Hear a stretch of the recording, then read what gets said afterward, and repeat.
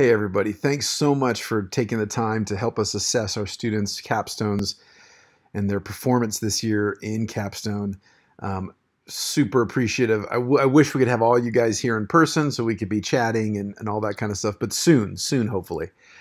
For now, since some of you have not evaluated our posters before, I just wanted to go through really briefly how we're going to be doing it, the tools that you'll use to assess our students' posters. So firstly, we have two formats that you can use to evaluate students. One, the links to our a shared Google Drive where you can look at the posters ahead of time, and you're more than welcome to do that.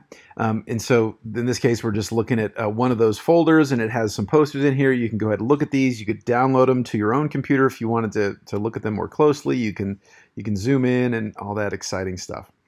And then, of course, on Monday, you guys will be able to come to our virtual poster session and see the poster with the student and ask him or her questions and ask them to lead you through their poster. Probably the ideal thing, if assuming you have the time, is to look over these posters ahead of time and sort of look at some of the quantitative stuff that you want to look at or some of the layout type of issues, and then to make some notes and then maybe finish off with just coming on Monday and touching base with the students, asking them questions, etc. Attached to the email that I sent out to you all, you'll find a PDF copy of our traditional survey form that we've used for many years.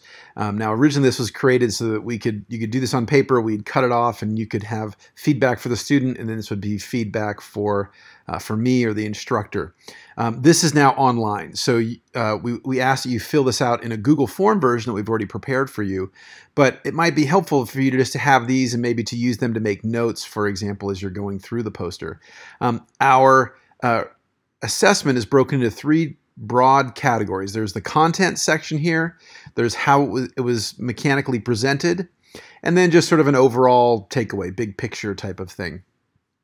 Each of these elements is scored on or evaluated on a score of 1 to 5. 1 means it sucks. 5 means it's just absolutely epic. Most scores, most posters, if they just did a decent job, they met the expectations, that's about a 3, right? So if everything was fine, 3, and then you can go lower if needed or higher if needed. And so on the form, you'll be able to pick each of these numbers and then give some feedback. Now, most of these questions here are totally answerable beforehand. So you can look at the content of their poster, how they presented their conclusions, etc. There are 2 questions, which are these ones in presentation, which is, did they present their work in a professional, engaging manner, and did they answer your questions well? Those 2 really, require you seeing them on Monday and giving some feedback, etc. So hopefully everyone can make that on Monday, but if something happens, you get stuck, you can't make it, you can at least fill out the other elements beforehand if you have some internet problems or something on Monday. And again, the overall 3 questions are just sort of taking it all together. Once you've seen the poster, once you've heard them talk, and just sort of reflecting back on the big picture. Here is that Google form. So when you click the link, you'll come to this and you'll fill one of these forms out for each student, for each poster. And so again, first part is just some logistics. You're just going to click the student's name. So all of our students are listed here. So you just scroll down to get to their last name, click it. And then here you can click your name. And so we know who it is. If for some reason, if you want to just practice, also we have a demo test button if you just want to run through it ahead of time to make sure it works. Similarly, we have a demo test button on the bottom. If for some reason your name isn't on here, if I screwed up somehow and didn't have you listed as an evaluator, you can go ahead and either type it in or just hit other reviewer 1 or as the case may be, but other is probably going to be best, and you can just fill out your name in there. And then this just says, did you do this from only viewing it ahead of time? Did you view it ahead of time and during the poster session, or did you just view it during the poster session? That's mostly for us after the fact so we can have a sense of what's going on. And then the questions come up. So these are the exact same questions you have in that PDF form. Questions 1, 2, 3, or the score is 1, 2, 3, 4, 5. And then there's an option for you to enter some comments if you wish. You do not have to, but if you want to give the students some feedback, that's cool.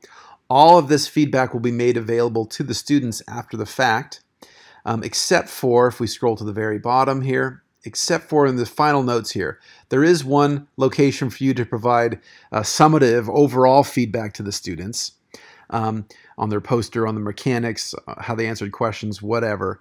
But then there's also a little option right down here where you will provide feedback only to the instructors. So any feedback in this box will not be communicated to them. This is where you can communicate anything that you were concerned about but didn't feel comfortable sharing with the student, something of that nature is great. And then you just hit done and you're good. And then you can fill out another one for the next student.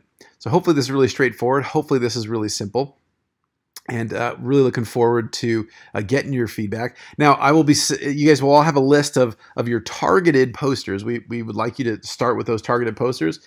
If you can do more, that would be great. But if you could at least hopefully get through your targeted groups, that would be great. All of the poster folks are in a group except for one person who had actually started her capstone before the pandemic. So she'd already been going on her own individual project. So we do have one project looking at snails.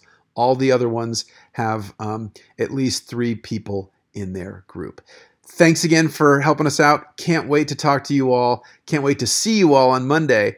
And thanks again for really helping us provide that essential feedback and independent evaluation of our students in Capstone. You guys stay safe, wash your hands. Talk to you soon.